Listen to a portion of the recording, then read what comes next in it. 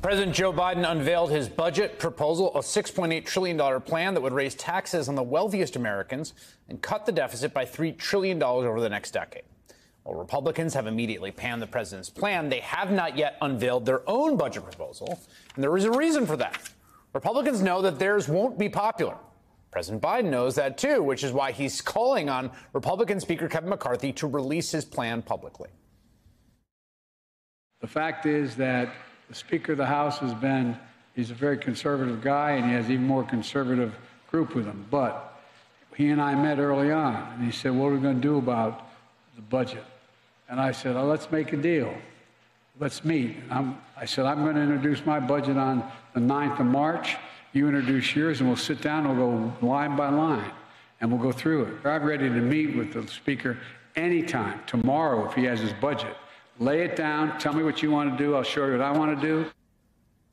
Joining me now is White House Press Secretary Karine Jean-Pierre. It's good to have you on. Hey, Chris. Good to see you. It's good to see you, too. So I guess the question is, the argument, so far as I can adduce it from Kevin McCarthy, is these should be essentially secret behind closed doors negotiations, and it would poison the well for them to be public in any way about what budget they want. What do you think of that?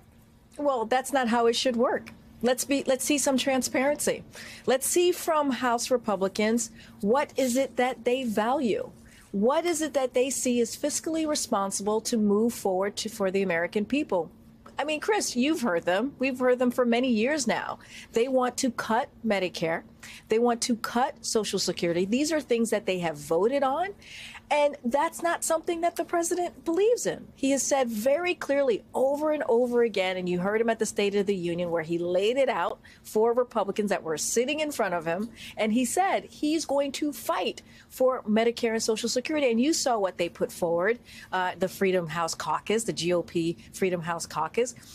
That's what they put forward is basically what they said they value, which is selling out the middle class to corporations and the wealthy. That's what they put out today. That is the plan that they feel that they need to move forward with, which is actually kind of, it's a bit insane, right? When you think they're going to do the biggest cuts to Medicare and that we've seen in decades, they want to basically give a gut punch to everyday Americans by not doing anything to lower the deficit. If anything, it adds to the deficit, giving tax breaks for the wealthy. It's a tax base for special interest, rich special interest. I mean, that's what they so far seems to be saying that they want to do. So again, the president's calling on McCarthy to come forth with his budget, and then we'll see what we can do. We'll go line by line and see what they believe is their value statement to the American people.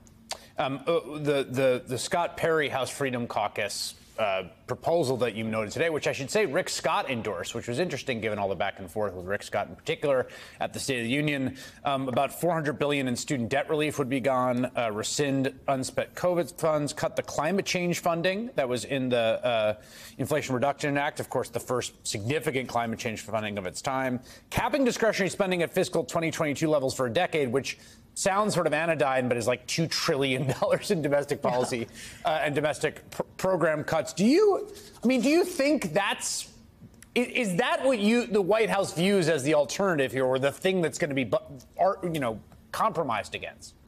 Well, look, that's something for Speaker McCarthy to decide, right? As you said, they put a plan together. Yeah. They basically, it seems to be their value statement to the American people.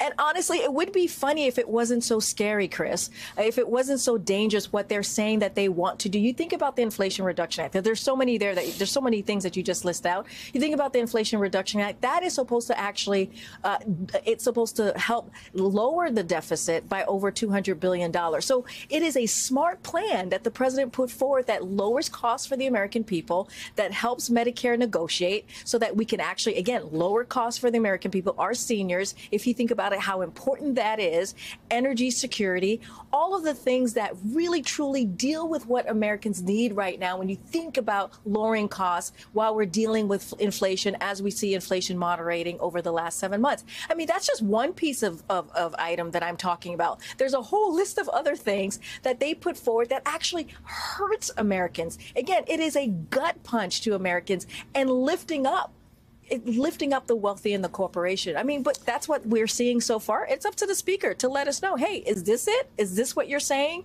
Is the value statement that you want to give to the American people? It's for Speaker McCarthy to decide.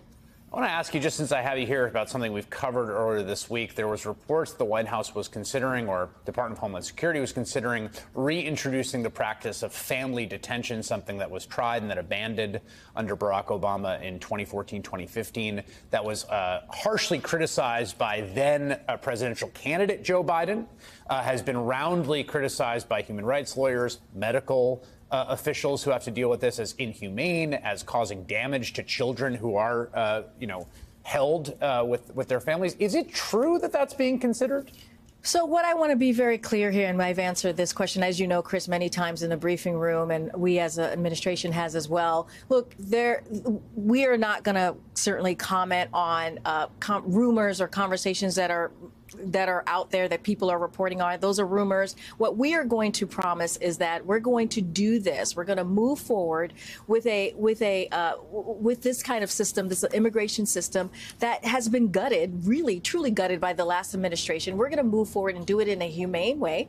We're going to do it in a safe way, and we're going to do it in the way that moves us forward. And so what we have been seeing, what we've been dealing with, again, is trying to fix the damage that the last administration did. What we have done is we've opened the path to make sure that people have a way to get, to come through and do it in a legal pathway. That's why we extended the parolee program that has been very successful with Nicaragua, with Cuba, with Haiti, and with Venezuela. And those are the things that the president wants to move forward with. How do we do this in a safe way, in an orderly way, in a humane way? And that's the tools that the president's going to use. But again, when it comes to rumored conversation, I just can't comment on that. It is not something that I can confirm, but I can tell you what we have been doing since the president walked into the administration. Just to follow up on that, I mean, I think if I said, are you going to do child separation again, you'd say, no, we're not going to do child separation, right? I mean, so it just seems like you could say, like, we're not going to do family detention, but you're not saying that, which is, fine far as it goes, but I just want to be clear. But I think what you're asking me, Chris, is to speak to rumors that are out there, right? And that's not something that we're going to speak to any rumored conversation. What we're going to do is, as you know, Title 42 is going to be ending in May at some point. And so what we're trying to do is find ways to deal with what occurs once we get to that date. Look, here's the thing. One of the things that we were able to do and that we have been working on is making sure that we try to reunite families. And we have done that under a task force that the president has put forth very early on in his administration, right? Making sure that we fix, again, the problem that was caused in the last administration. We're still working on that. And that is so critical and that is so important. When the president walked into this administration, he actually did something that was incredibly important, which is put forth a comprehensive immigration reform to deal with this real issue. But we haven't seen any action from Republicans in Congress. And so what the president has done, he's put forth pathways to